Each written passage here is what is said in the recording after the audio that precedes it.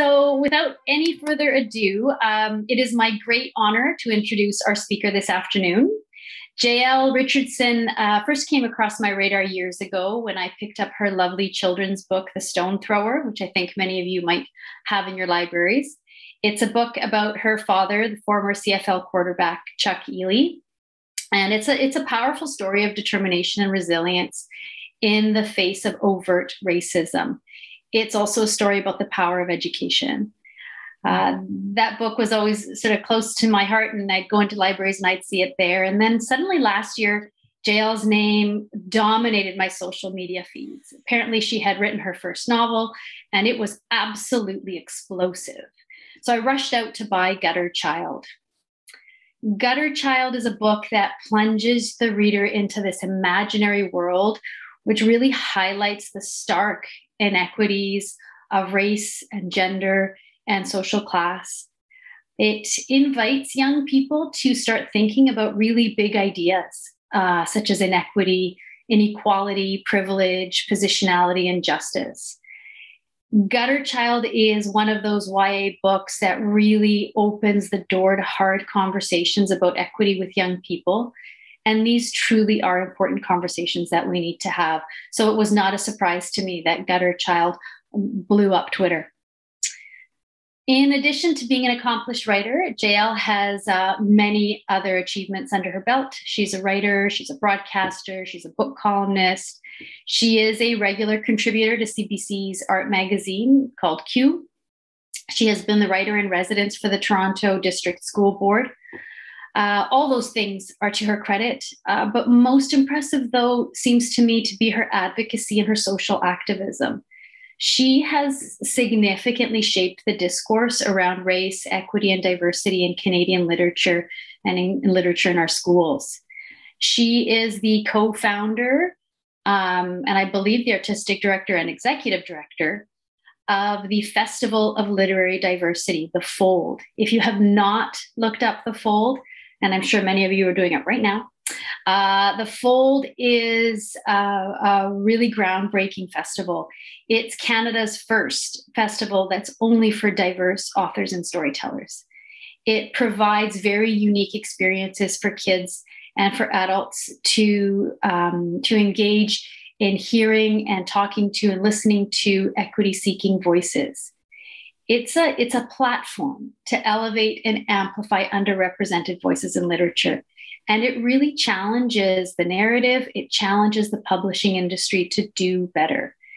It's an important place for writers to discuss their craft and to talk about the challenges of being in this industry.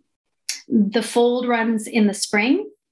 So it will run in the spring of 2022, and I believe it will be a virtual conference festival again this year. And I strongly encourage you to look it up and participate if you can. And Jael was the mastermind behind it. I really think we're in for quite a treat today. I am so happy to present to you Jael Richardson. Welcome. Oh, that's quite the intro. I feel very emotional, to be quite honest.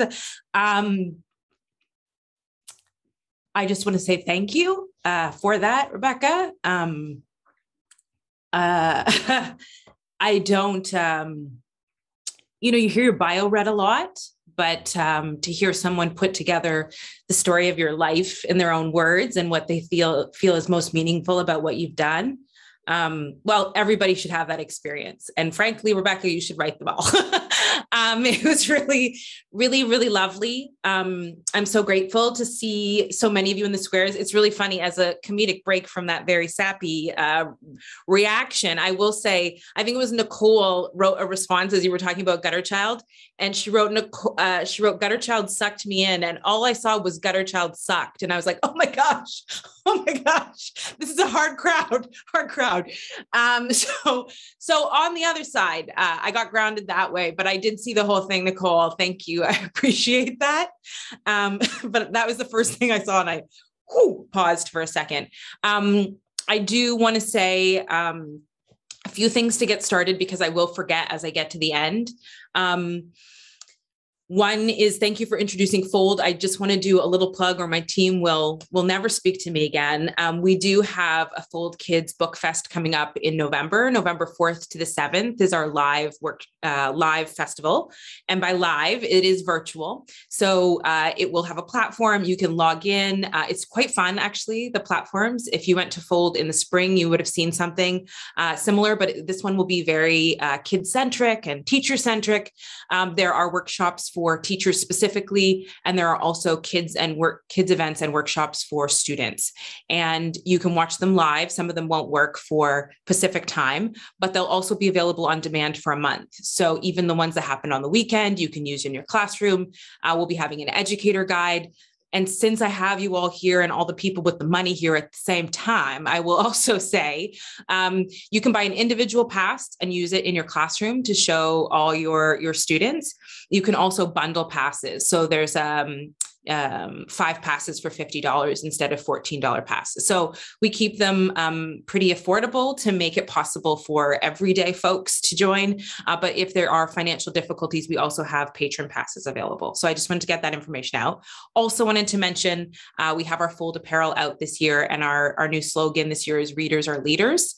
So you can get t-shirts from Fold as well and support the festival that way. That link is foldapparel.com.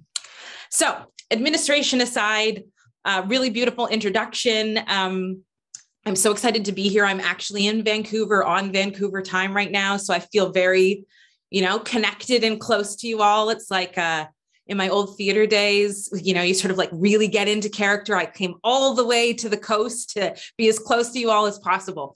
I'm so excited to be a part of this event. I'm so thrilled to see so many of you make it through a whole day of virtual workshops and events and still be like, give me more.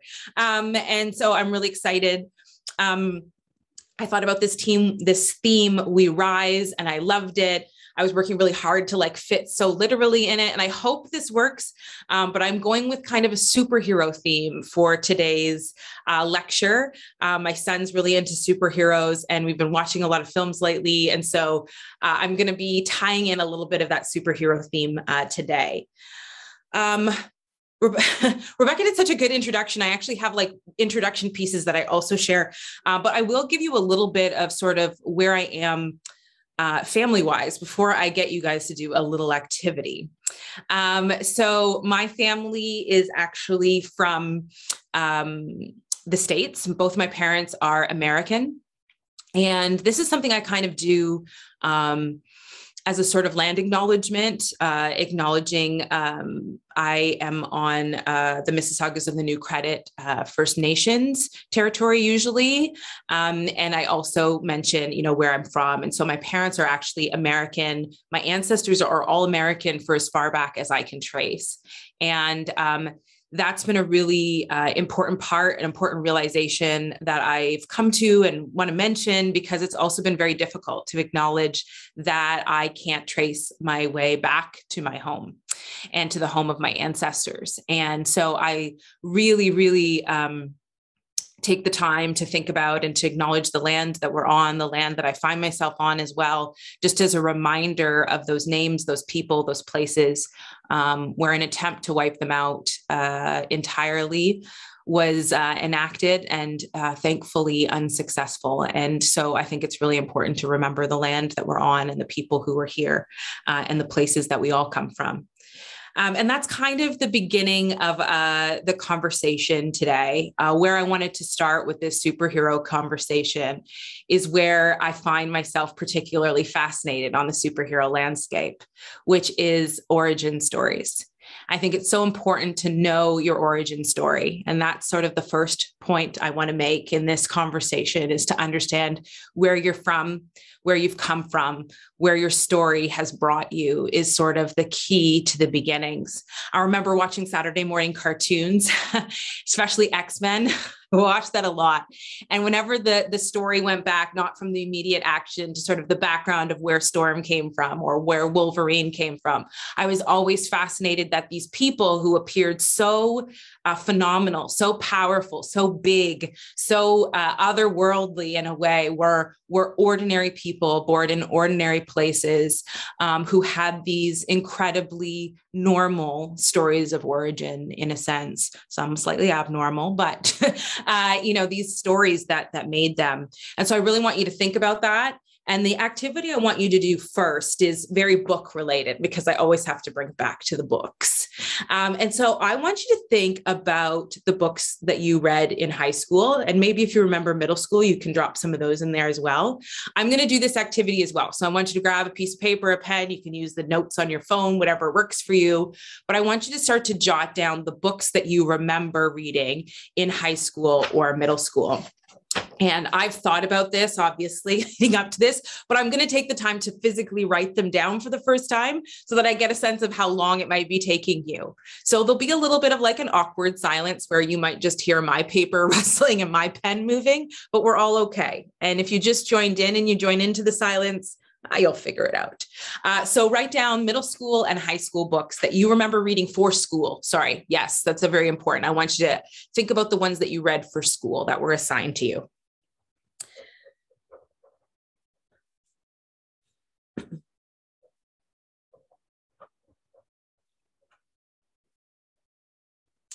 Sometimes I forget the names of them.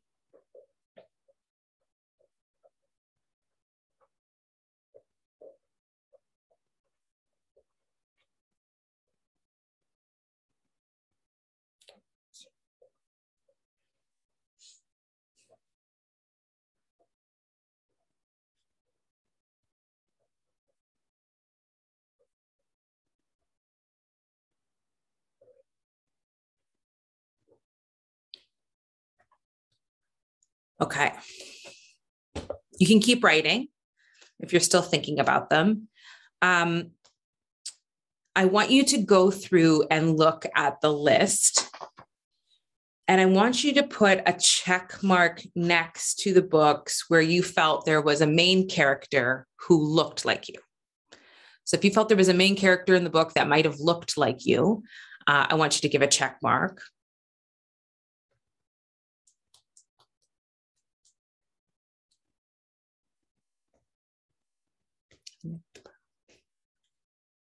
I want you to put a star next to the ones where you felt you could identify with a character. So that might be different than a character who looked like you. For example, I read To Kill a Mockingbird, and I felt in a lot of ways that I could identify with Scout in a way in terms of what she was like, but I don't think, well, I know she didn't look like.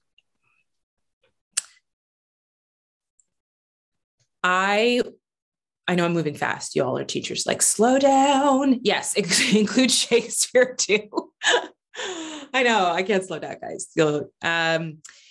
So you're going to check mark the ones where someone looked like you. You're going to star the ones where you felt there was a character you could identify with. And then I want you to underline the ones where you felt there was a character from a marginalized community or a community that was unfamiliar to you, where you learned something. And I'd also like you to sort of think about, a marginalized community and what they were doing in that book. So for example, in To Kill a Mockingbird, there is a Black character who is on trial, right? So you want to think about what that marginalized person was doing. I read Stone Angel when I was in high school as well. I think seniors are a marginalized community in a lot of ways. And she was the main character, right? So that's kind of like a slightly different look. So we're looking to sort of take an account or look at the books that were assigned to you as a young person and to think about some of the things that you were realizing, understanding, seeing, or not seeing at the time. And that's really where I want to begin this origin story conversation. I want to talk a little bit about what my experience was like at this time, because I know, we have teachers in all age ranges, elementary, middle school, and high school, I imagine, and librarians as well. And I want to think about the places where we began, the origins that we're bringing into our spaces, our places of work. And one of the things for me when I was in high school is that I loved reading. I absolutely loved reading. So when I look at this list of books that I read, To Kill a Mockingbird, I think I read The Outsiders in middle school. I read 1984, Brave New World, Stone Angel, Lord of the Flies, Romeo and Juliet, Macbeth, Hamlet, Othello. I read these books and I loved them at the time. And some of them I still do. I loved them. I was that student where the teacher gave me an assignment and they're like, look at these themes and look for this and look for that. And I was like, yes, yes, I love it. I love it. I read Stone Angel and I remember thinking I did not know what older women were going through, and rethinking how I thought about my own body and how I thought about perspectives on the world, and just being transformed by books. But what's interesting now when I think back about that time and when I think back on those books that I was reading is that I was also going through a really difficult moment in terms of identity. I was also really struggling with who I saw in the mirror, with how I related to others, with where I was building community. My family, my mom and my dad are both only children. So I had no aunts or uncles. I had no cousins. And I just had my sister and my brother here in Canada. And most all of the families that we were close with were white. And many of my friends were white. And at the time, I did not think anything was missing, right? I had a great childhood. But I started to have these questions about what it meant to be Black in the world, whether I wanted to be Black in the world, whether I wanted to be called Black, whether I wanted to be called African-American, African-Canadian. And I'm reading these books. I'm reading Lord of the Flies. I'm reading Stone Angel. I'm reading Macbeth. I'm reading Romeo and Juliet. And none of these books are giving me any answers. None of them are providing me with deeper insight into who I am and what I should be thinking about and considering. And so two things were happening at that time. I was building what I considered to be a fractured worldview. So I was reading books that were either excluding places like African countries and South American countries and Caribbean nations, or I was reading books that were actively providing stereotypes about those places and spaces. And so my understanding of what the world was like was highly fractured. If you had asked me to describe, even I remember going to the projects for the first time with my dad where he was from, and I was like, this is not what I expected. This is not what I saw in the movies. My perspective on even contemporary spaces in the United States, let alone African countries, countries that at that time were being called third world or developing nations. My perspective on what those places looked like was so terrible that I can't even repeat what I thought because I'm so embarrassed by what I thought and what I perceived those places to look like. So I had a very fractured worldview. I had a fractured sense of my own story. All the lessons I learned about Black history began at slavery and proceeded into emancipation, and then talked about like, now we're all free. That was kind of the thesis and the lesson I was getting in history classes, in sort of the general Canadian lexicon. A, racism doesn't happen in Canada, and B, racism in the States is generally over, even though there's a few smatterings of problems. And also your history begins with slavery. And all of those kinds of frameworks were shaping a really problematic sense of myself and my place in the world, about what it meant to be Black. And what happened, and, in any good superhero story, there's sort of a turning point where a person realizes what they have inside them, or what they've been missing, or what they might be capable of. And when I went to university, I started to feel what I would describe as an anger, a rage, but I didn't even know where it was from. I just felt it. And sometimes it meant that when someone called me Black or said I wasn't really Black, I actually lashed out. And sometimes it meant that I just swallowed it. And I just built this like very thick knot in my belly about who I was and how people were speaking to me and what that meant about my place in the world. And I remember I was a theater student. So I went to university to study theater. I didn't know what was going to be the background to my theater studies, but English ended up being sort of my minor, what I ended up doing. And I started to actively pursue books by African Canadian writers. And I took an African Canadian literature class, and that's where I met Dion Brand for the first time, and where I was introduced to a playwright named Janet Sears. And for those of you who go looking up Janet Sears afterwards, her name starts with a D, a silent D, and then Janet, the typical, traditional, I don't know what word to use, but the spelling that we're probably more familiar with. So it's DJANET. And so I read a play by Janet Sears called Harlem Duet. And Harlem Duet is a prequel to Othello. And the premise of the story is that Billy and Othello are a couple, a Black couple in 1960s America. And they have broken up because Othello has decided he's met a new woman. Her name is Mona, short for Desdemona. And he no longer wants to be in a relationship with Billy. And Billy's devastated. And the play is very much about the history that they've shared as a couple, but also the history that they carry with them as Black Americans. And it's about their relationship. Mona actually never appears on stage. She's a voice that comes in at one moment. The whole play is really about Billy and Othello and the way that his relationship with Mona fractures them. And I read this play, and I hope if there's kids in like vicinity, I'm going to quote a line from the play that is not necessarily kid friendly. But there's one line that I remember to this day, and Billy's yelling at Othello, and she's really frustrated with like what he's willing to sacrifice and what he's choosing in terms of Desdemona. And she says, you know, when white women were burning their bras, Black women were holding their tits up. And I remember reading that line and thinking, like I had been, I want to say punched, but it felt more powerful than that. Like it didn't feel like I was being wounded. It felt like I was being equipped. And in that moment, I really felt heard. And I think many of us have probably experienced that in reading a book at some point, that moment where you feel heard, you feel seen, you feel validated. And it was so poignant to me that even now telling it, I can feel all the goosebumps on my arms, on my back, at the way that it felt to read that play. And I continued, Janet Sears actually came to the University of Guelph a few weeks later. And of course I was like, you know, sitting in the audience, ready to listen. I felt this need to talk to her.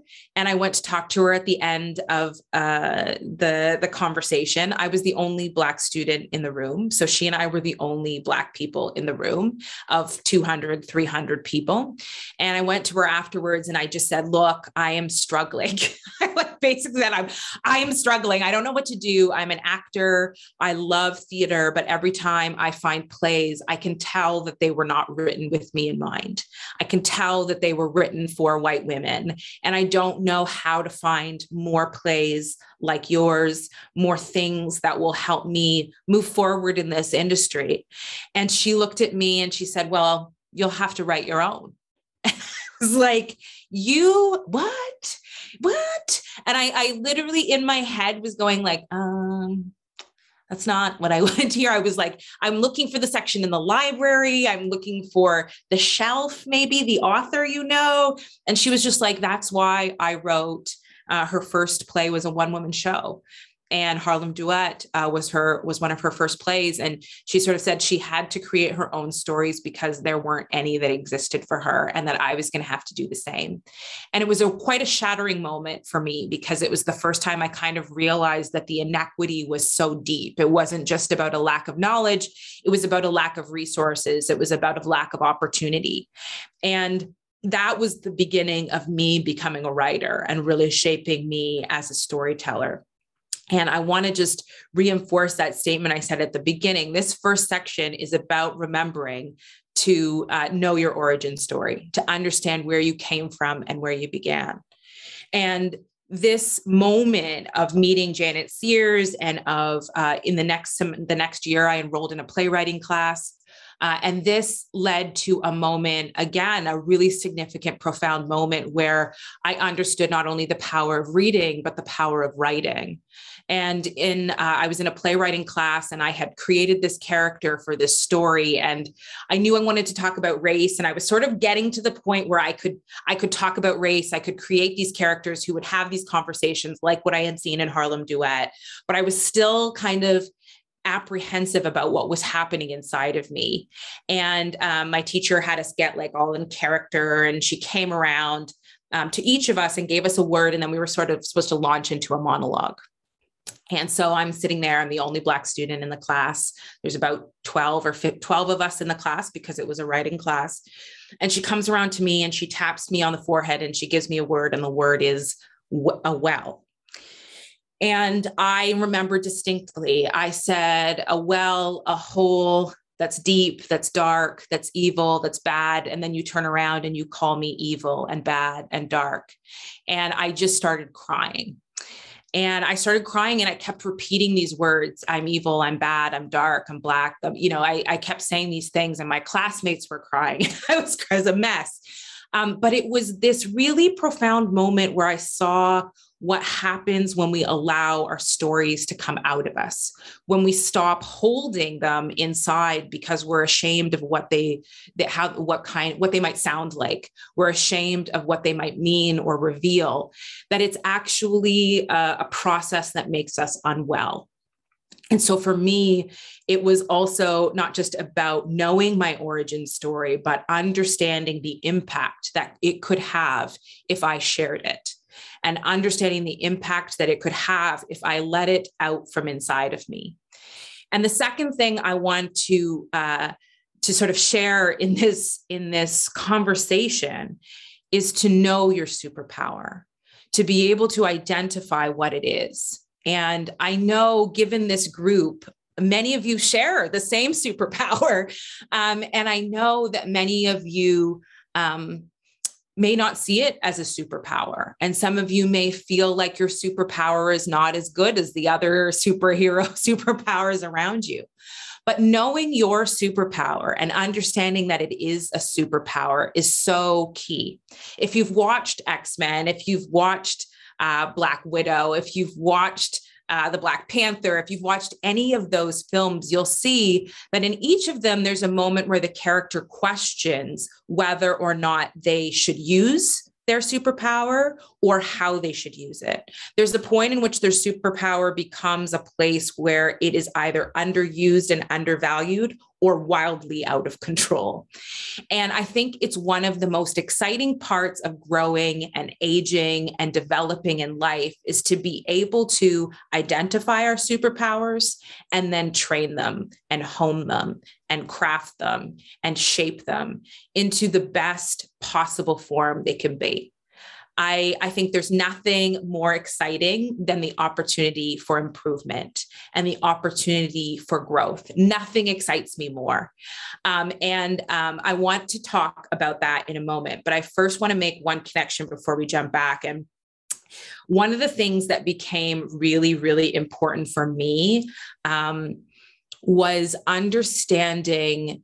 Maybe I'll share this a little bit later, but these moments that I was talking about in terms of reading Janet Sears and having that moment in theater class, what was so exciting about that is that I felt these things that I think are just such a rich moment. When you read a great book that points to who you are or that teaches you something about who you are, there's nothing like it. And when you write a book that comes from inside of you, there is also nothing quite like it. And one of the things that has taught me, and if you ever go on my Twitter and you see me ranting about book choices and curriculum, it's because I recognize what frustrated me the most in those moments was to have these incredible experiences and to know that I only was able to have them because I went to university, that I was only able to have them because my parents paid for a post-secondary education. And what I champion, what my superpower is and what I'm trying to hone is the idea that experience is an experience every kid should have. It is a life-changing moment to see yourself in a book and to see yourself in a story in a positive way that affirms who you are. It gives you power. It gives you strength. It gives you courage. And when we talk about teaching, about choosing books, about sharing books in a library space, we are talking about giving students superpowers, about giving them the opportunity to find their own superpowers. And it is so critical. I get so angry and I get so passionate because I think it is a particular kind of cruelty to withhold that opportunity from young people, to have them go all the way through high school having never read a book that points to the wide variety of the world, that validates the places that they're from, that validates who they are, that questions the world in really important ways. So on the line, I'm going to come back to the curriculum and some of those solutions, but on the line of sort of superpowers and knowing your superpower, I want to share a little bit about how I started Fold and about how kind of this superpower got honed in me and how I sort of turned it into a career and a job. And then I want to give you some really practical tips and some really specific stories about what I learned as a parent and as a teacher when I taught at Humber College. So my superpower was something that was slow developing, I will say, first of all. I sort of knew I was good at writing, and that superpower in university, as I shared, started to like percolate in me, but I didn't actually know how to use it. I didn't know how to write a book. I didn't know where to go to start to write a book. And the other thing is I did have other superpowers. I had worked at a university as a recruitment officer. I had done some event planning. And so I was sort of thinking, maybe I have this other superpower. Maybe this is the thing I'm supposed to be doing. And one of the things that happened to me, I don't know if you remember in 2014, but there was the We Need Diverse Books movement that began in the United States. And to make a long story short, in terms of giving you background for those of you who aren't familiar, there was a conference in New York in 2014, I think, and the conference was almost entirely white. There was one BIPOC writer, everybody else was white. And a group of people sort of stood up and said, no, that's not okay. And on social media, people would make these posters and post using the hashtag We Need Diverse Books, why they thought diverse books were important. And so it was all across the States. It took place in Canada as well. And that was when I began thinking about Fold. I had read an article in a newspaper by Dalton Higgins, and he had said, we have the same problem in Canada. What they're fighting about, what they're talking about in the South is this problem here. We need more publishers. We need more editors. We need more festival directors who are folks of color. And I was like, oh, festival directors, I could do that. And it was that I was like, oh, that's the one I'll do. And so I started thinking about Fold. I started coming up with a name and a plan. And the mission for me was really about thinking about marginalized voices and giving them a platform and a place where they were given the opportunity to do two things: to speak about their identity and to speak about craft, and to have the choice on which one they were speaking on. Oftentimes at festivals and conferences, if there were marginalized folks, if there were BIPOC, queer, trans, disabled, they were often being invited on panels to talk about being Black, BIPOC, queer, and disabled. They were very rarely on panels where they were talking about writing good characters or creating great plots. And there was sort of this marginalization within the system where diverse authors are experts on diversity, but not experts in craft. And I wanted to create a space that changed that. And so I want to do a little bit of another activity. And this time, I want you to think about the books that you have been reading over the last. Now, this is tricky because there are people in here who read like 100 books a year. And so I know you're like, what? How am I supposed to think about the books I've read in the last year? That's so many. I don't know how you do it. Bless your souls. Maybe take last month. Maybe you just go with a month. Or you can open your Goodreads or whatever you need to do. But I want you to take sort of a quick audit of the books you've read recently. Probably, let's say the 10 most recent books, 5 to 10 most recent books. And that way, those of you who've read 100 know how to just divide things up. I don't know what that's like. So I want you to write down the last 10 books you've read. And you can just, if you remember the titles, if you remember the authors, I'm going to do the same thing. Luckily, most of them are on cue, so that was easy.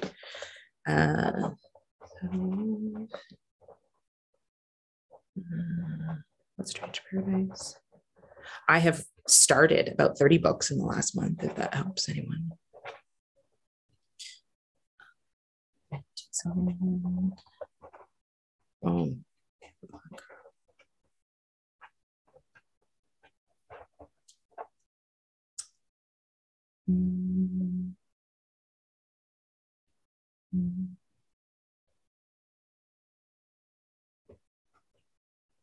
Okay. How y'all doing?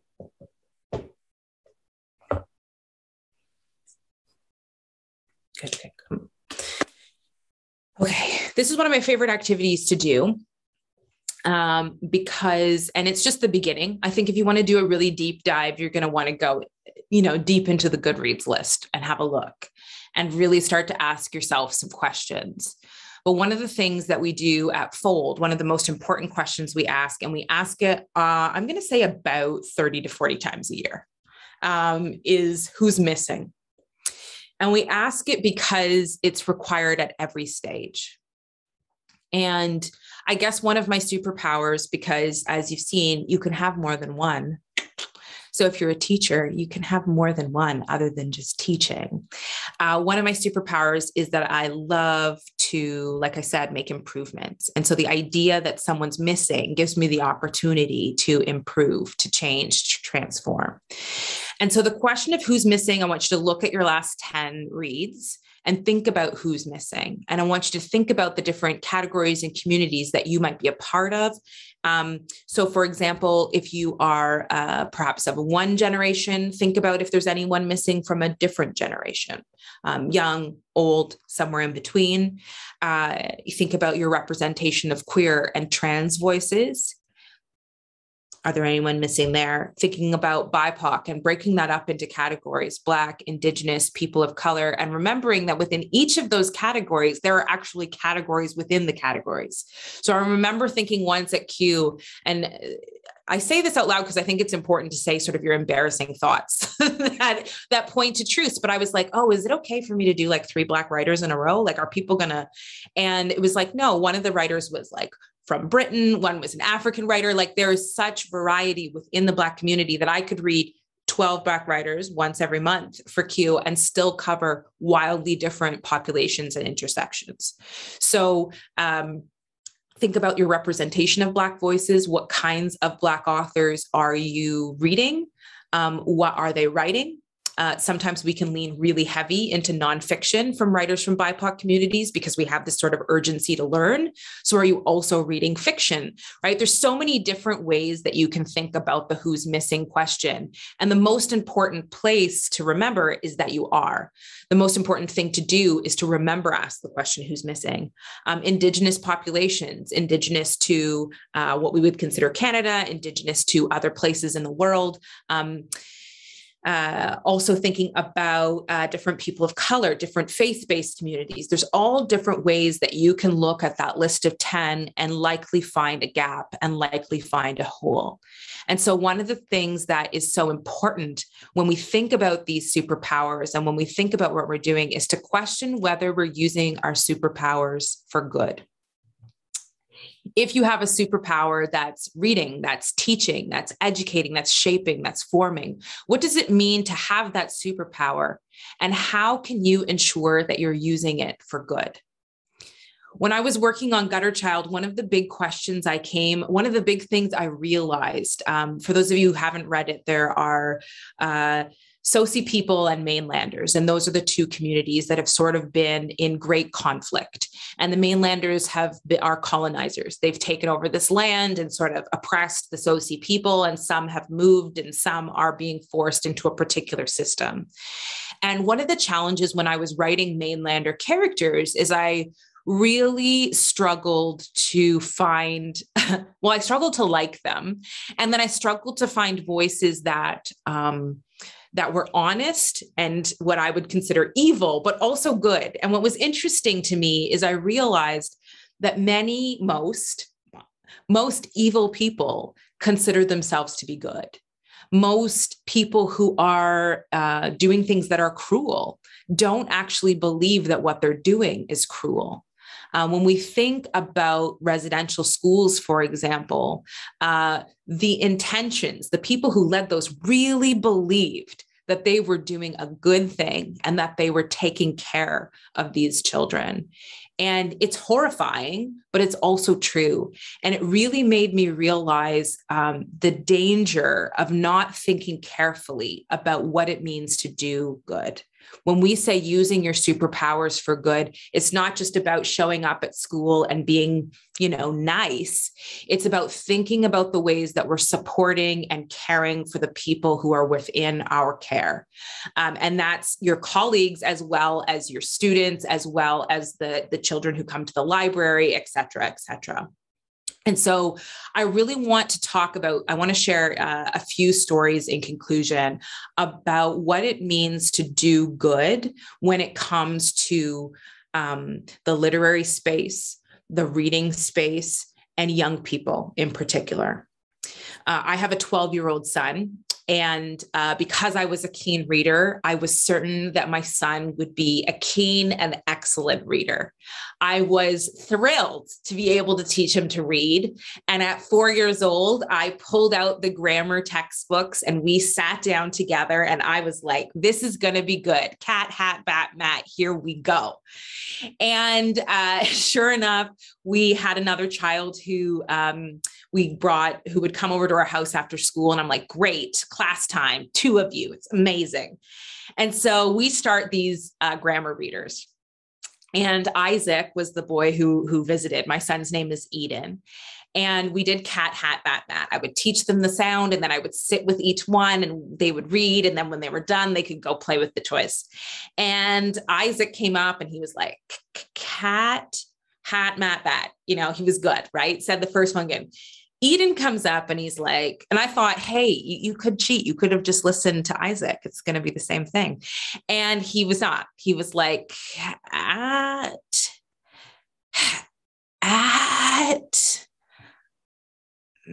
And every single word was new to him and was a trial and a struggle. He did not see the pattern in the words, no matter how hard I tried. And I was really concerned that he was not going to be a reader, was going to struggle in school, and then his life was going to fall apart. This is how, of course, a catastrophic mother develops her narrative. And I had to accept the reality that Eden had 2 parents and that the other parent was not a reader, does not like books, does not read, and that he had somehow inherited that gene instead of mine. And so I thought, well, what had happened in my husband's childhood? He struggled as a reader. He struggled. His teachers basically were like, you're behind, you're behind, you're behind. Catch up, catch up, catch up. And he never came to a point where he learned to love reading. And so I thought, okay, I'm just going to be chill. I'm going to do something that's against my nature. I'm going to chill. And so I decided to give Eden whatever books he wanted to read. So for a long time, he read picture books, well beyond when he was supposed to, and picture books that were probably below his age level. But he started to build a confidence with those books. And the confidence, I realized, became the key. He would, when he got so confident in a book that it was almost boring, he would start to look for books that were the next level. And he sort of gradually progressed in his own reading, in his own pattern. We got him, what are they called? Guinness Book of World Records books. And we got him Sports Illustrated Kids. And we let him sort of read what he liked out of those things. And he eventually progressed into graphic novels. And he could read graphic novels. And I believe, I'm not a teacher, I don't know, some of you can probably explain what was going on, but I think it was a lot of work for him to read, more so than for others. And so what he liked in the graphic novels is that there were fewer words on the page and there were pictures to help ease the effort of reading. And recently he's moved into chapter books and he'll read over breakfast and he'll read before bed, but it's been a very slow, careful progression and a careful kind of like, why don't you read this or try this? You don't like this, we get rid of it.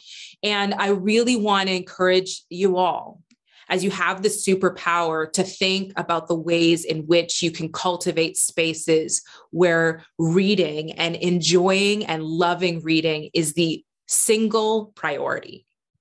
Where cultivating a deep desire to consume stories is the priority. And that it can come from graphic novels. It can come from spoken word. My nephew, who is also 12, is an audiobook. He has read all of Harry Potter books, all by audiobook, and does not like to read physical books. And his mom has been like, I don't think this is a good idea. And I'm like, hey, honestly, it does not matter. He knows how to read and he likes audiobooks. These are the keys.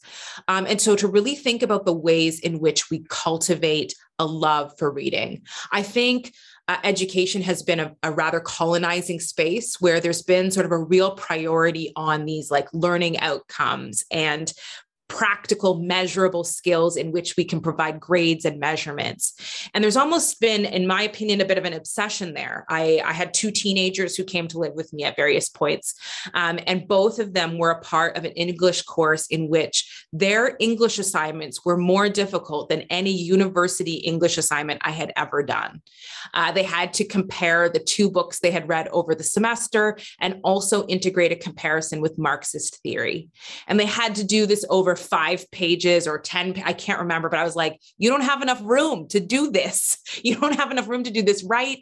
And it was a game of Jenga, like a puzzle that we were constantly trying to weave together.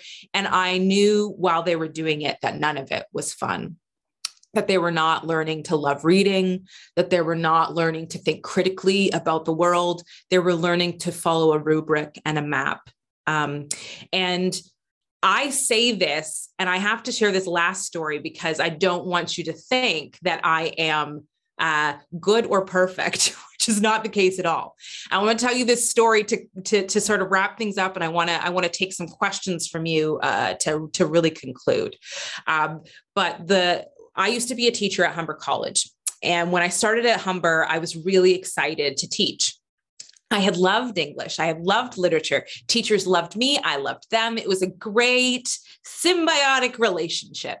I learned the hamburger paragraph like a boss, and I used it like a sword and all the weapons that it carried with it. I got A's in abundance. It was a beautiful thing. And so when I got to college, I made rubrics that were impressive rubrics where everything was fair and equitable.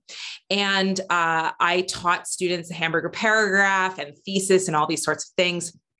And we had sort of a curriculum change. And they said, we're going to get rid of the hamburger paragraph. We want you to use this new model. And I was like, left the meeting like many of us do. I'm like, I am not doing that. And I kept doing the hamburger paragraph. I got called into the office and they were like, you need to get on board. And I was like, fine, and what they wanted us to teach was 2 things, 2 skills: summary and analysis. They wanted every kid on every write, like if they were reading an article or reading a book, to focus on summary and analysis, and just in blocks, like bare blocks, no structure, just summarize and then analysis. I was like, what? That's so simple. Like, how am I supposed to measure this on a rubric if they've gotten these skills? And I realized in doing it the first time, the students really struggled with the basics of summary and analysis, understanding the difference between putting things in your own words and giving your own opinion. Many of the students struggled to criticize the writer. I was like, what do you think about the writer's point? Do you think it's true? And they're like, well, they're the writer. They know. Like, that's not the point. Like, what do you think? And it was fascinating to me when I embraced this new change and this new system to see that at the core level, I was teaching them actual fundamental necessary skills, the ability to read and consume content and put it in your own words, and the ability to offer opinions about it. And it became so much simpler, honestly, in the classroom to spend time on the book, on the stories and the conversations, because the task was so basic in a way.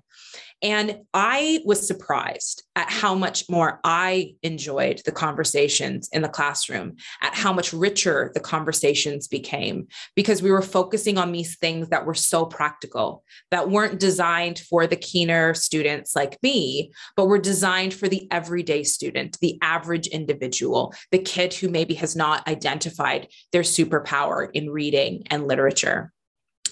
And so I want to wrap up by reminding you of these 3 points that I want you to carry with you, which is know your origin story, know your superpower, and use your superpower for good. Thank you very much, Jael. I think, I forgot to ask if there was question and answer period, or if we're just... No, we can absolutely do a question and answer period. So if you have a question for Jael, what I would like you to do is raise your hand, and I'm going to spotlight you and put you in so that you can ask that question. Sure. So who wants to be the brave person that goes first? It's like, this is not how keynotes go, right? All the teachers are like, this is not how things end. You're just supposed to say bye and disappear. But I feel like it's always important, especially in virtual. There's no way to have that like post conversation. So burning questions. I won't judge you if you don't know how to put it in the right order. Just say what's sort of on your mind. May I please ask a question, please? Mm-hmm. Yep. I raise my hand. Yep, I'm going to try and pin you.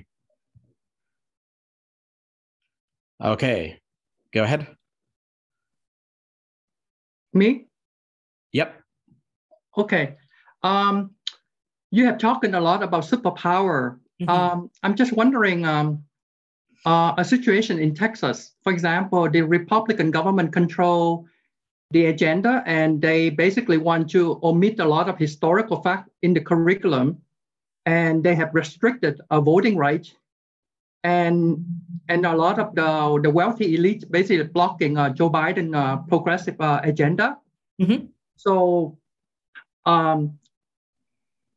how can you combat the voting rights suppression and the suppression of the curriculum historical fact? Mm-hmm. What are your strategy for doing that? Yeah, I think it's a great question. I think one of the challenges, and this is something I really wanted to explore in Gutter Child, right? The book is about a system that's designed for the failure of some and the success of others. And I think, I could write a very long paper about how America was built for the success of some and the failure of many. And what you're seeing is that living itself out in ways that we probably knew, but didn't really want to acknowledge, but are now seeing in a very particular kind of way. And the challenge that I came across in writing Gutter Child is that I wanted to figure out if there was a way to tear those systems down, or what historically has happened to tear down systems like that. And the truth is, big change has always taken wild amounts of time and wild amounts of legal resources, as well as social justice, people who are committed to social justice on the ground. And so if you look at the civil rights movement in the States, there were people who were in the courts fighting for the rights for laws to change.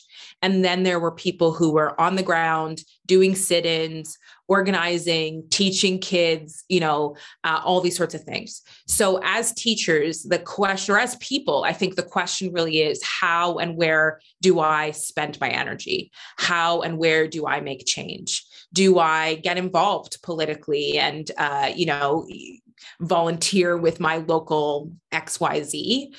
Do I do work on the ground? Do I attend protests? Do I provide educational resources, or really commit to teaching kids despite the fact that you're told not to teach it potentially? So I think you have to really sort of figure out, and this is where that like knowing your superpower and using it for good. One of the mistakes I think people make is they get overwhelmed and they try and do too much. They try and use like just get involved everywhere to show that they're doing the work. And at some point you have to say like, where am I meant to be? Where am I meant and best suited? But I think in every one of our jobs, in everywhere we work, we can do something to move the needle forward, to push things forward. So it may be, the government saying teachers can't teach critical race theory, or that you need to teach Shakespeare for the umpteenth zillionth time. Maybe it's about the fact that, you teach a different book instead of Shakespeare, even though you're not supposed to. I didn't say that for the administrators that are like, you're not allowed to do that.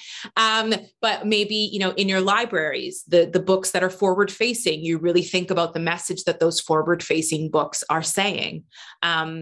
Those are the kinds of things I think. I won't get into too many specifics because I think they'll apply to some and not others. But I think in every job, in every role, in every circumstance that you're a part of, there's a way to commit to change and to commit to small acts of change and resistance, even when you're being sort of told not to.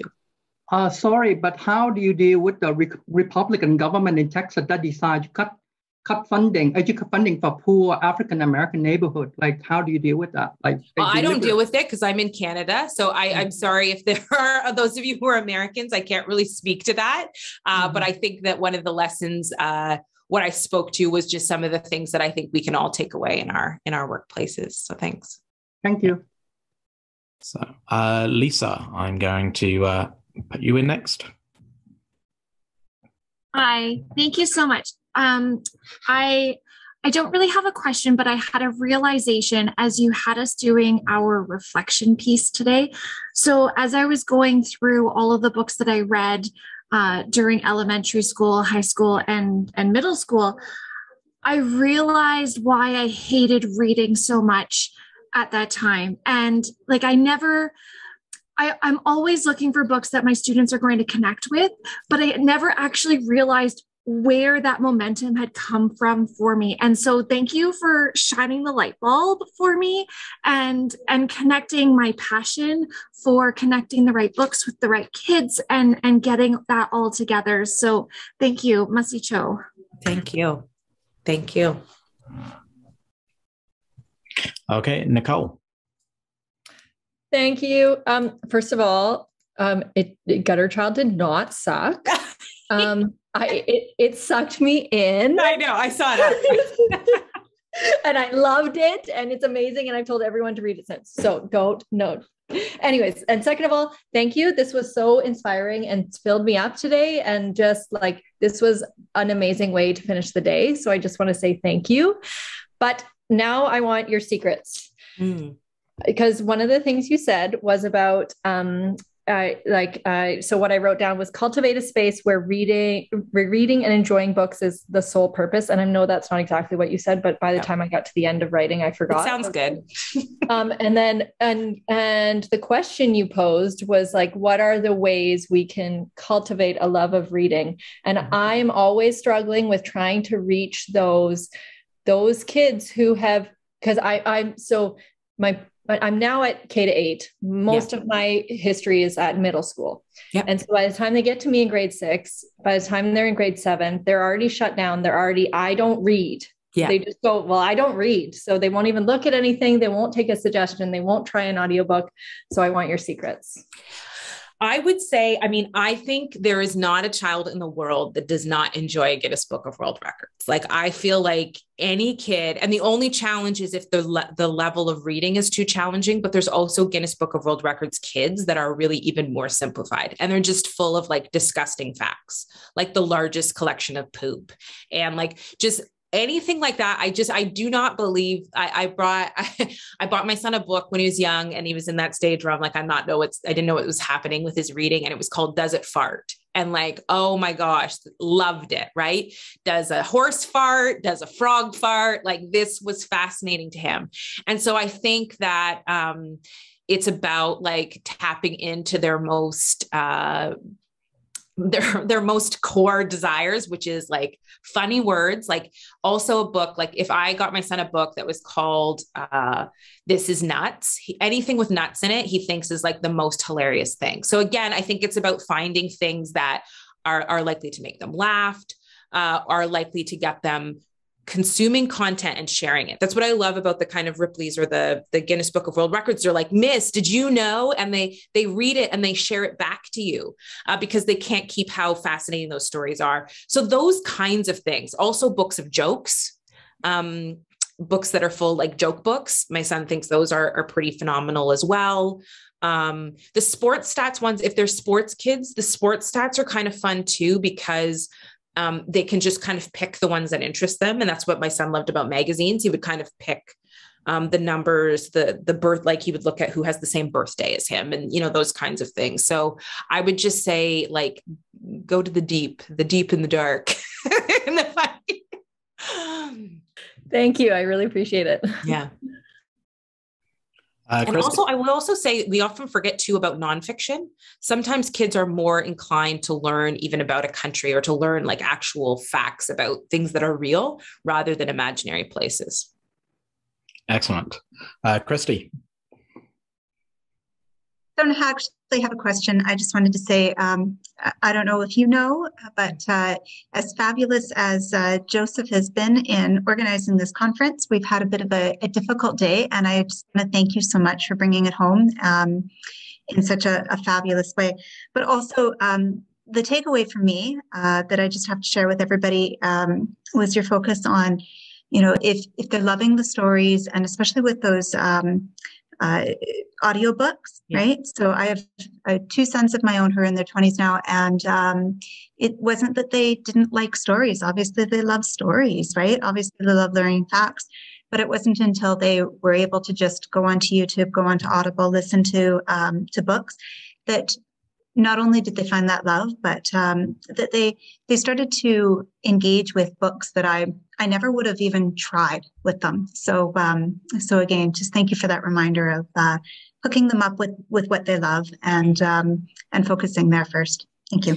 Yeah. And I think that's a great way to wrap up and to just say, like, we all love stories. There's not a person in the world that doesn't love stories. And we have put a lot of value in these written word page stories and in measuring how well someone can read and recite and consume a written word page story.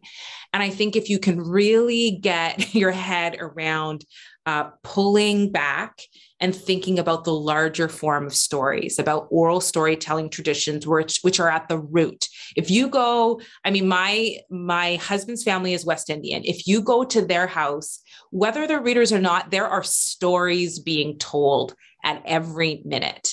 Crazy, wild stories about the old days, about the day they went to the grocery store. They're long and they're elaborate, and we're all listening. And so if we think about stories, we can also expand to include, plays and films and the writing and the way stories are presented and ways some people consume stories differently. And if we can really